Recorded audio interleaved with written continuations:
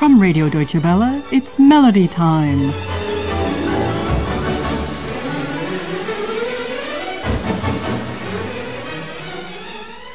We invite you to join us for half an hour of light classical music.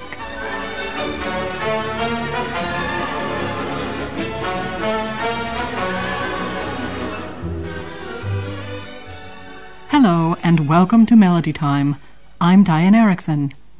From the operetta Prince Methusalem, galloping bandits are getting us going today. Prince Methusalem, never heard of it? Well, that's hardly surprising.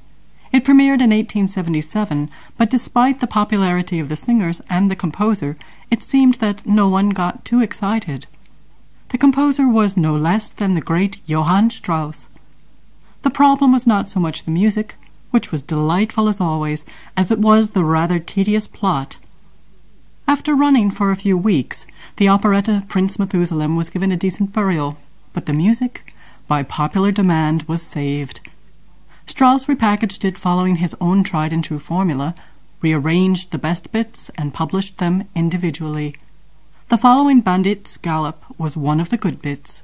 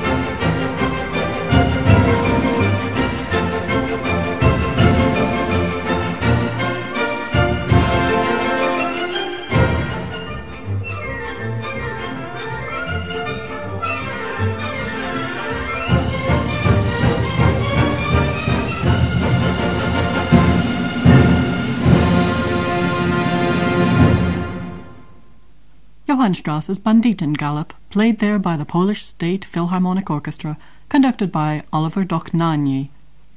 According to Strauss, the failure of Prince Methusalem hardly bothered him at all. Having rescued the musical baby from the boring bathwater, he went on tour to Paris, where he was welcomed like a homecoming king. The then President of the French Republic, Marshal MacMahon, even bestowed on him the Knight's Cross of the Legion of Honor. In the face of such acclaim, one can see how the occasional flop could quickly be forgotten. Another 19th century superstar was Gioacchino Rossini. Like Strauss, he could reel off one melody after another. At the age of 17, he started composing operas. At 21, he dashed off 4 of them in the space of 12 months, one of which was L'Italiana in Algeri, the Italian girl in Algiers. It took him just 4 weeks to write, but was so good it launched his career internationally. Following a triumphant premiere in Venice at the Teatro di San Benedetto in 1813, the opera ran at all of Europe's great theatres. It was even staged in New York, and turned out to be a sensational success there as well. To this day, The Italian Girl in Algiers remains one of Rossini's best-loved operas. The lead role of Isabella is remarkable, not only for having been set for the lower mezzo-soprano range, but also for its breakneck coloraturas. Here's a sample.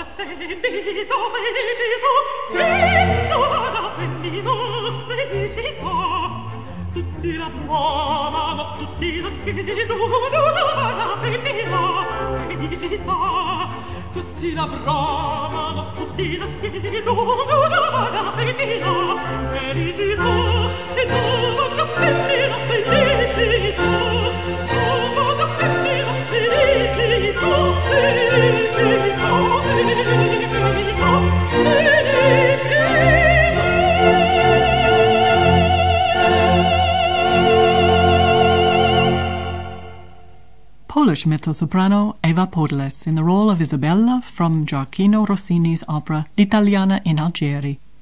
The Hungarian State Opera Orchestra and chorus were conducted by Pier Giorgio Morandi. Once operetta got established as a new musical genre around the middle of the 19th century, composers took a leaf from Jacques Offenbach's book and looked to antiquity for a good storyline. A favourite approach was to satirize well-known public figures, ever so lightly disguising them as gods or legendary characters, which of course provided great entertainment. When Paul Linke presented his Lysistrata in Berlin in 1902, he was carrying on this satiric tradition, which really dates back to the Greek dramatist Aristophanes. The plot of Lysistrata revolves around the sex strike, for want of a better term, organized by the women of Athens and Sparta in order to force their menfolk to end the Peloponnesian War. The protest was successful, at least in the operetta, and one of the melodies from Lysistrata became an all-time favorite. In German they call it the Glühwürmchen-Idyll, also known as Glow Little Glowworm.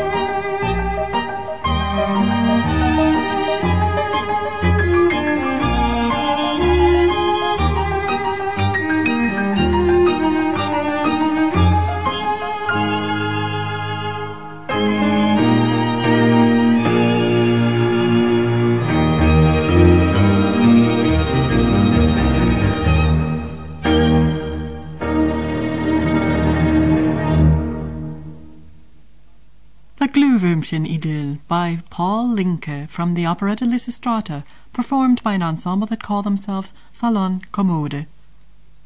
The Austrian composer Franz von Suppé based his operetta Boccaccio on the life and work of the Italian poet Giovanni Boccaccio. Now this poet may not go back in literary history as far as Aristophanes, but it's still a good 650 years since he wrote his famous collection of erotic tales entitled Decameron. In Suppé's operetta, all attention is focused on tales from the Decameron with scheming women, stylish lovers, and cuckold husbands. The poet himself has the leading role. You have to allow some poetic license here, as in real life Boccaccio was a great classical scholar, a recognized expert on Dante, and a leading light in his use of Italian prose. But these more erudite qualities are forgotten whenever Decameron is mentioned. One of the dramatic highlights of the operetta is the book-burning scene, instigated by the outraged citizens of Florence.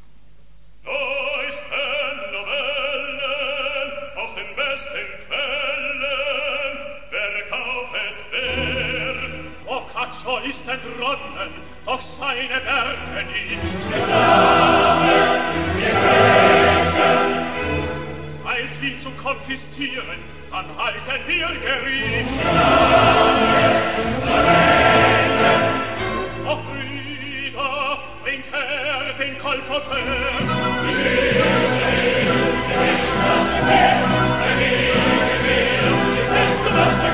Wie meine Herren mit offenem Gefallen, stellen Sie Gewerbe, Geschäft und Arbeit, hatten dafür meine Steuern bezahlt.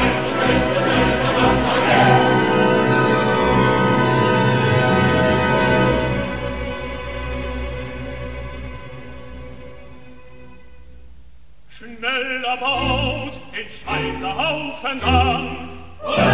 Wiener Bettler zünd diesen Bettel an. So ist es, ohne ganze Welt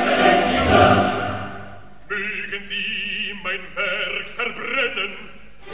Wahrheit lässt sich nicht verkennen, wird nie vergehen, muss als Königs auferstehen. Was wir verdammen, das Feuer wieder in Flammen, was uns missfällt, sei vernichtet für die Welt. Gönnen Logan die Klarheit, das Feuer war der Boden, sei wird der Bosheit auf allen Macht verloren. Bringt seine Lohn, ein Blut, ein Meer im Blut, für das Blut sind die Wahrheit, ein Zerwien, für die Feigen, Strahlen im hellen Schein, Strahlen im hellen Schein, Blut im Blut, das ist ein, das ist Blut im hellen Schein. Was wir verlangen, das Feuer wir flammen, was uns gefällt, in die Welt, wo ein die Klarheit, das Feuer war der Tag, sei dein Los, alle Zeit, und wenn du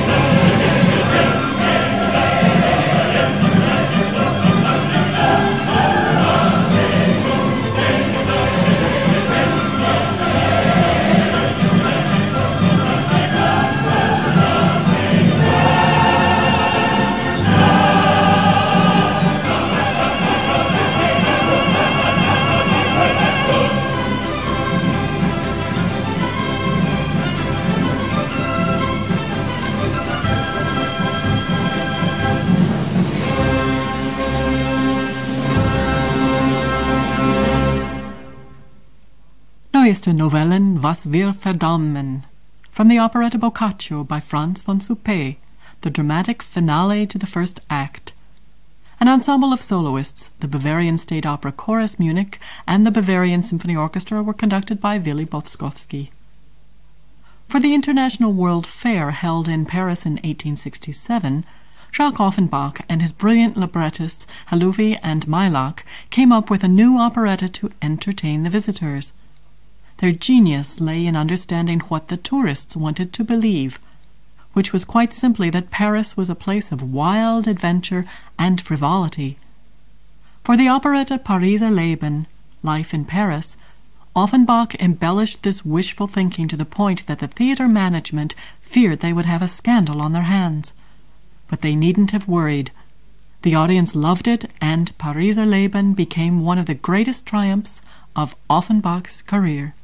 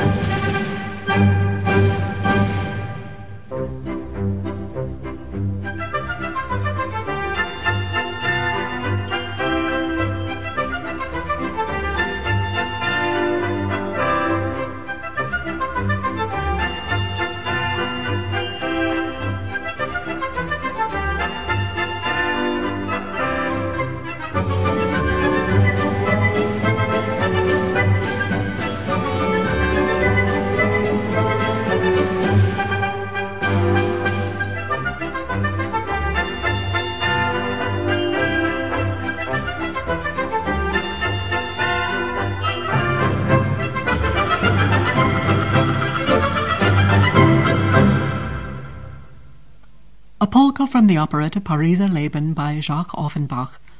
Istvan Bogar conducted the Budapest Strauss Ensemble. And now, bringing today's program to a close, a beautiful Strauss waltz. And just for a change, this one was written by the second son, the Strauss Joseph. Joseph was the only one who combined both literary and musical talents. In 1864, a short story collection called Dorfschwalben aus Österreich, Village Swallows from Austria, by August Silberstein was all the rage. Joseph Strauss was friendly with Silberstein and was inspired by the stories to write this waltz.